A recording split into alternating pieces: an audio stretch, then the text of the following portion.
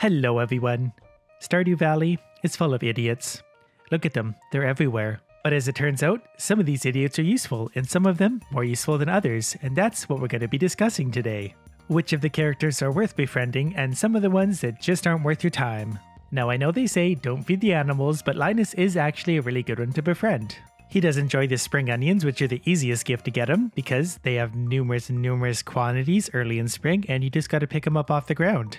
He does also like several of the other forageable goods, so just feed the guy, that's all he wants. There are a few things he does like more, but they are definitely not worth the time and effort to get for him, especially if he just likes a crap you find lying around on the ground. Another reason why Linus is so great is that he's always accessible. He's always outside somewhere, he's never behind a locked door, and he's always in this area.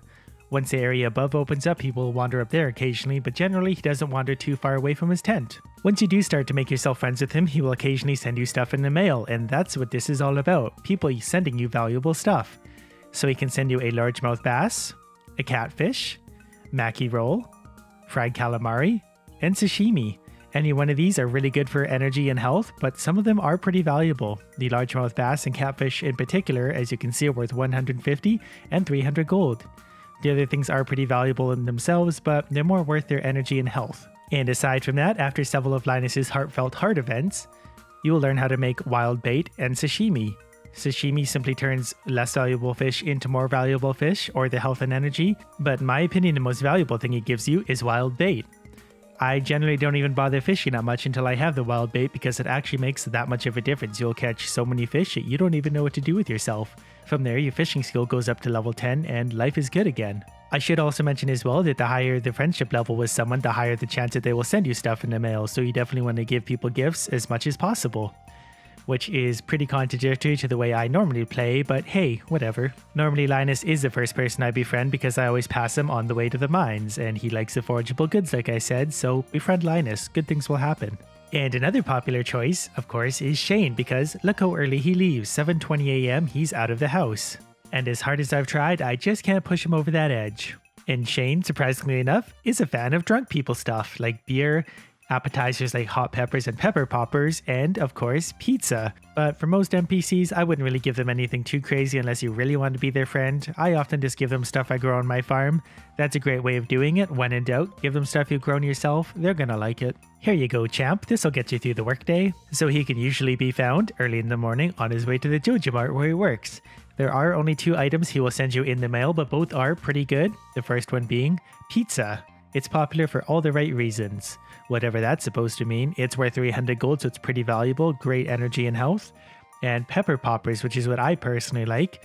Good energy, good health, not as valuable, but that +1 speed is what I'm all about. +2 farming, I don't care about. I mean, what do you really care if you have +2 farming for a day? I really don't see the point. The +1 speed is awesome though, especially if you're in the mines of Skull Cavern. That's exactly what you want. See, depressing alcoholics do have something to contribute to society. Next, surprisingly enough, is one of the creepiest people you're going to meet in Stardew Valley, Evelyn. She has a particular fondness for diamonds, because of course she does, and flowers because she's old.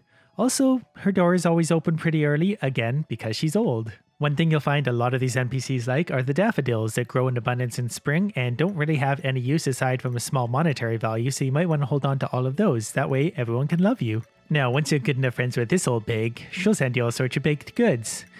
Like bread, which is commonly found in the garbage cans of Stardew Valley, chocolate cake, which is a great source of energy and health, and cookies, again, energy and health. All of these have pretty decent value, but the energy is what you want out of these.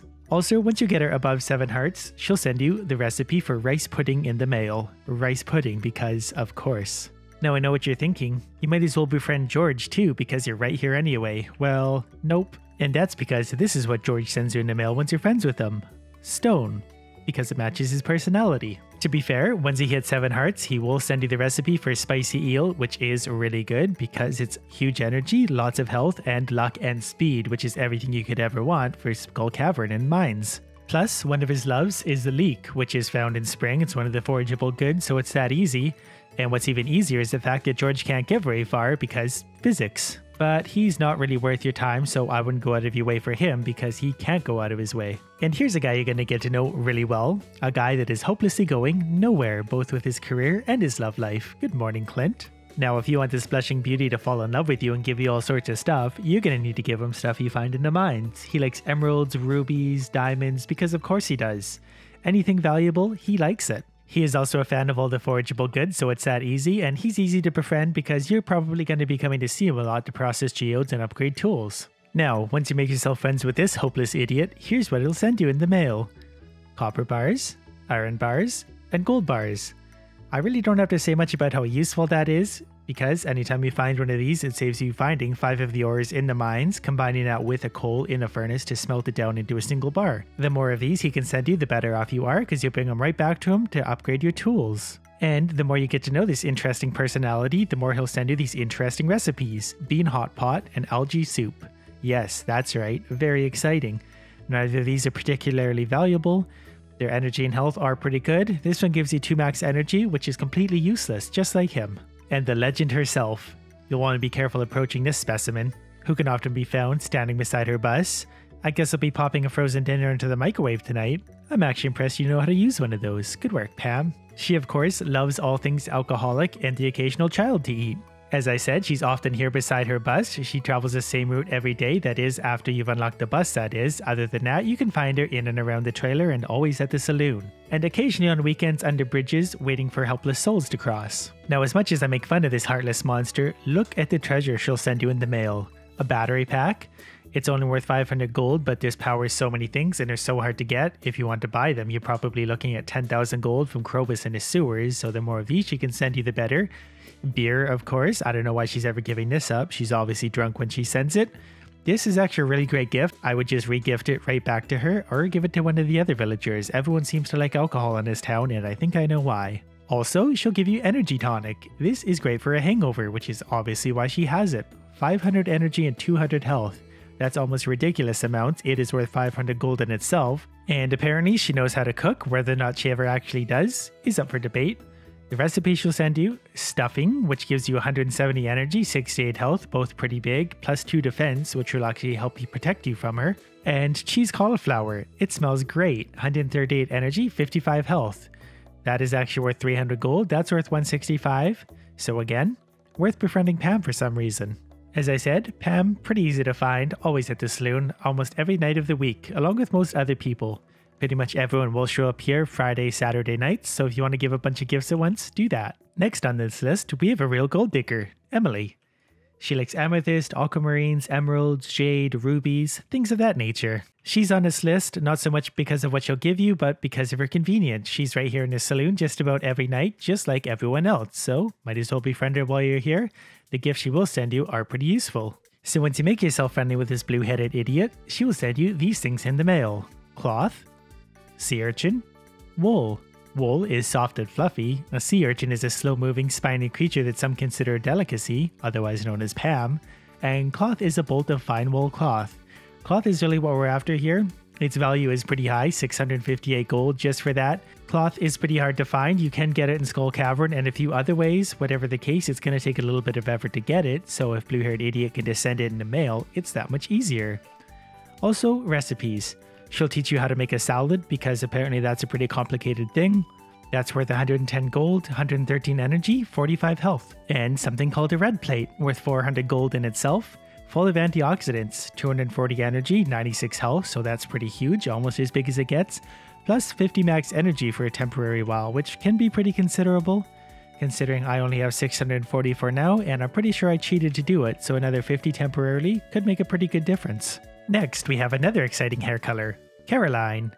Maybe I'll just get takeout from the saloon. That's a poor way to start a conversation, by the way. That would explain the green hair, though. Things she loves, fish tacos and summer spangles. So you better go ahead and give her prismatic shards because I have no idea where to get those things. She, again, is on this list, mostly because of her convenience. You're going to come see Pierre a lot, who is right down here anyway, so you might as well give her some gifts. Now, what she'll send you in the mail are potatoes, parsnips, and cauliflower. These are just simple spring crops, but they save you having to grow them yourself, and they make great gifts for most people, so I just go ahead and regift those. And the recipes she'll send you are parsnip soup and vegetable medley. Both are pretty simple, not hugely valuable, but good energy, good health. Everything she gives you is a vegetable, just like her brain. Next on the list is someone you're going to come to see all the time. That's Caroline's husband, Pierre. Good morning, Pierre. It's starting to get cold outside. You might say winter is coming. So Pierre likes the usual suspects. He likes daffodils like everyone else. I'm really surprised at how many people like daffodils. Make sure you keep those, give them to everyone. He also likes dandelions because why wouldn't he? He's always available every day except Wednesday. He's open. His door's open at 9 a.m. You're going to be coming here buying and selling seeds anyway, so you might as well make friends with him because the gift he sends you in the mail is money. Simply money. Every once in a while, he'll send you 250 gold. And you can just turn that around and buy seeds with it and make even more money. Also, in the mail, after you're friends with him, he will send you the recipe for blueberry tart. It's subtle and refreshing. 125 energy, 50 health, 150 gold. Not hugely valuable. Nothing he gives you are particularly valuable or hard to get, but it's just the fact that he's so easy and you're going to be going to see him all the time anyway, you might as well befriend him. A little extra money never hurts, and he'll send you that. Conveniently enough, this suspicious idiot right here is our next victim, Mayor Lewis. This loon gets pretty lively at night. That's because people show up, but good observation. I like to visit once a week or so to catch up on things. Like your drinking? The mayor can often be found in his house in the lower right of town early in the morning and at Marnie's house overnight. The things he likes and loves are all complicated fancy person stuff, so I just go ahead and give him prismatic shards. He's a slow reader. But when he does give you gifts in the mail, it will be 500 gold. That's right, twice as much as what Pierre gives you. 500 gold is a considerable difference. 500 gold in the mail once in a while, what's not to like? And the good mayor will send you a recipe in the mail, only one, eggplant parmesan. 200 gold, tangy, cheesy, and wonderful. 175 energy, 70 health, +1 mining, and +3 defense. That's actually not bad as long as your mining skill isn't already all the way there. That +3 defense would certainly help, certainly in Skull Cavern where everything kills you so quickly. The reason it's worth befriending the mayor is because he's fairly easy to find. The gifts you have to give him are somewhat complicated, but that 500 gold he gives you once in a while, that sure can't hurt. Next we have Demetrius. He doesn't mind me creeping into his bedroom and right up to his bed while he's in it. Did you know that Maru hates truffle? She finds it absolutely repulsive. I think she might be allergic. Disliking something and being allergic to it are two very different things. As a scientist, you might want to try and separate those. Also, that's an interesting observation considering I just strolled up to your bed first thing in the morning. Demetrius loves ice cream and strawberries, probably for situations just like this. Those are probably the easiest gifts to give him. Now, once you befriend this slow scientist, he will send you these in the mail. Nautilus shell, rainbow shell, both of which are found on the beach. Rainbow shell in particularly in summer, 300 gold. Amethyst, which is found in the mines, and the brim. I think that's how you pronounce it. That's just a cheap fish you get from fishing. None of these are particularly exciting, some of them somewhat valuable. That's simply what makes him worth befriending. Plus, he's always right here in his shop or just outside, fairly easy to find. The recipes he'll send you, fried mushroom and Autumn's Bounty. Fried mushroom will give you 135 energy, 54 health, 2 attack, worth 200 gold. That's pretty good in itself. Autumn's Bounty, however, worth 350 gold, 220 energy, 88 health, +2 foraging, +2 defense. The high energy health and the +2 defense are what you would take away from that. The +2 foraging wouldn't really make a difference. I don't really see the point in that, but hey, it's something. Now you're probably thinking, why not befriend Robin? She's right here too. Well, Robin simply sends you wood, probably because she has a surplus for some reason. And the final person on our list is the one that everyone always forgets about, Sandy, found here in the desert. Hey, I think I can trust you. You can keep a secret, right? Not at all, but you're free to tell me. That guy in the back, it's some kind of exclusive club. I've never been inside myself, but they pay me a generous monthly rent, so I don't ask any questions. I've been here for almost 110 years. I think I know what's in the back of your shop. Anyways, she's pretty easy to befriend because once you unlock the desert, you'll be able to buy all sorts of stuff from her that you're going to be frequently coming to get. And she really loves crocuses, daffodils, and sweet peas. What do these have in common? Well, they're all foraged flowers. That's right, you pick them up off the ground and they're a love for her. So it's really easy to make friends with her once you get those things. Now, once you have made friends with a creatively named Sandy, she will send you cactus fruit, coconut, and tomka soup. Tomka soup is the most interesting of these. Lots of energy, lots of health, +2 farming, which doesn't matter, +30 energy, good for things like mining. These other two are simply found in the desert and she'll send them to you in the mail. That's why I would recommend befriending her. That way you don't have to go to the desert. You'll just occasionally get things from the desert. And then, when she wants to send you a recipe, she'll send you the recipe for tomka soup.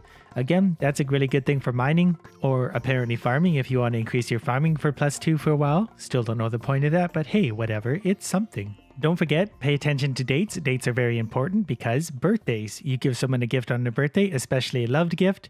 You can get I think almost 3 hearts in that single gift. So don't forget to do that. And don't forget that on their birthday week, you can still give them 2 gifts as per usual, plus a birthday gift.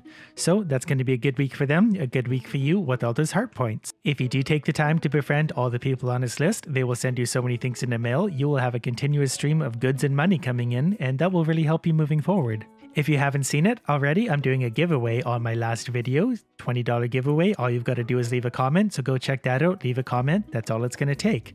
You've got nothing to lose. Other than that, I hope you like this one. Thank you all for watching.